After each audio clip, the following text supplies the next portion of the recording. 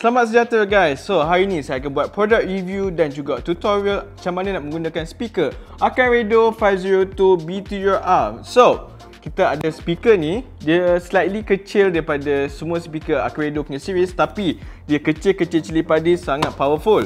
Alright, so jom kita tengok features yang dia ada.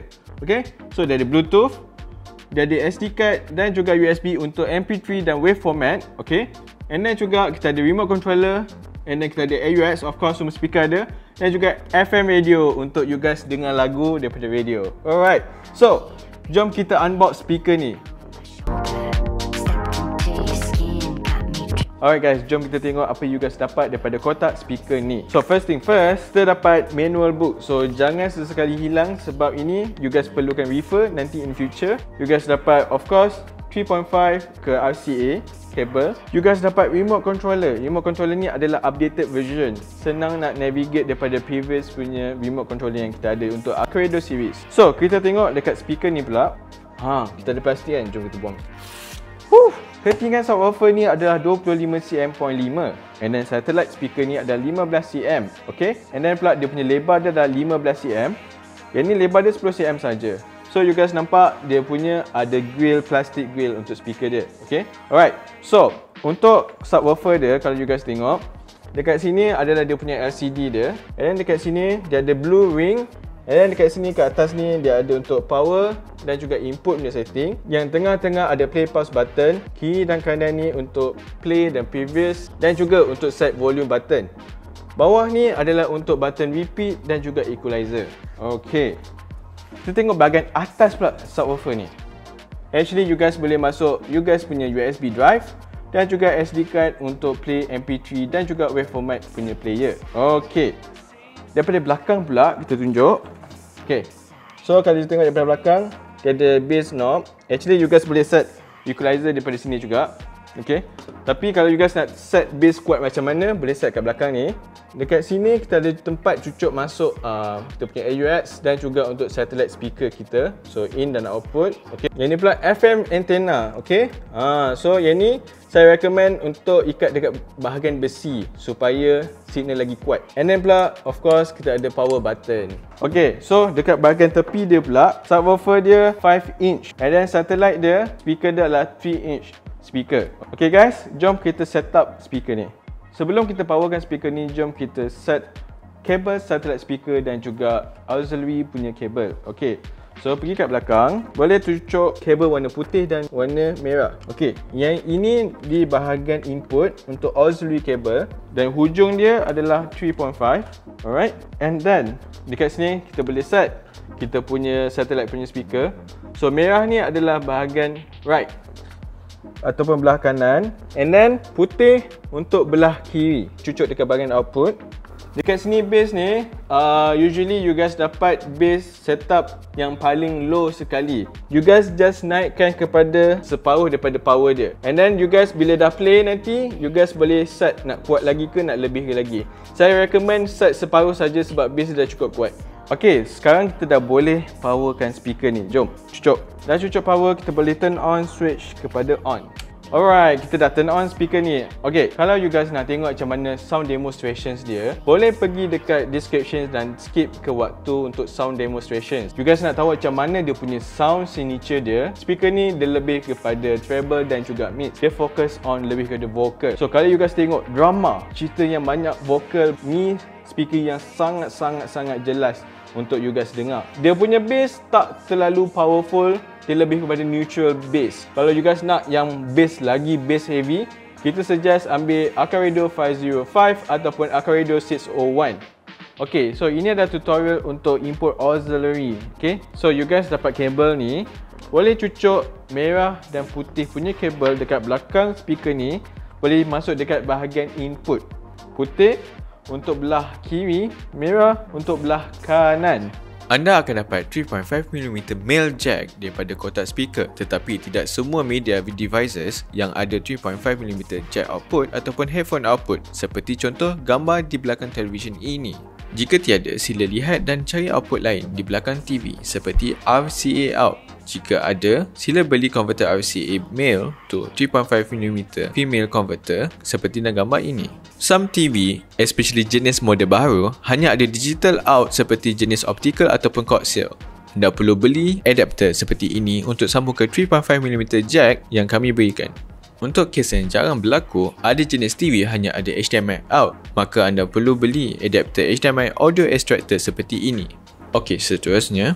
Alright, dekat remote controller ni, you guys boleh tekan AUX button untuk masuk ke auxiliary input, play pause button untuk mute ataupun dedicated mute button kalau you guys nak mute, and then ada volume up and down. Boleh juga kawal you guys punya audio, play pause button untuk mute, and then boleh set you guys punya volume dekat sini, dekat depan ni, kiri dan kanan. Untuk volumes, you guys boleh guna remote controller untuk set daripada 0 hingga 30 levels. Saya suggest actually the volumes level hingga 27 volumes level. Dekat belakang ni kita ada bass knob. So set bass tu daripada 0 hingga setengah ataupun naik lebih kuat sikit lagi. Kalau maksimum tu maybe sound tak berapa sedap sangat sebab overpowered punya bass. Okay? Tambahan lagi, you guys boleh set equalizer dengan speaker ni walaupun dekat auxiliary punya input. Okay, boleh tekan EQ button dekat sini ataupun EQ button dekat bawah ni. Okay, so kalau you guys nak set equalizer, kita ada pop, rock, classic, country dan juga jazz. So itu semua equalizer yang you guys boleh set, boleh try. Okay, alright, so let's go for Bluetooth. Okay, so ini untuk Bluetooth punya mode. Daripada remote controller, kita ada button khas untuk Bluetooth. So boleh tekan BT. Okay, Bluetooth mode. Okay, so daripada handphone boleh connect, turn on you guys punya Bluetooth and then connect ke 502 BTUR and then set connected. So depan ni lampu dia tak blinking lagi. So dia akan stay saja. Maksudnya dah sudah connected. So Bluetooth ni actually Bluetooth 5.0. So dia punya quality sound dia lebih sedap, lebih clear sebab higher quality. Dia bukan macam 4.2. So ni updated version. So kalau you guys dah play music and then nak kawal you guys punya music selections, boleh guna remote controller. Alright, boleh tekan play pause button dekat button ni, boleh mute and then boleh set next dan previous punya button untuk you guys punya music selection. So dia sangat senang, sangat basic. Kita akan go on untuk FM radio. Untuk radio punya mode, you guys actually lucky kalau guna pakai speaker ni. Kita punya remote controller dah update tau.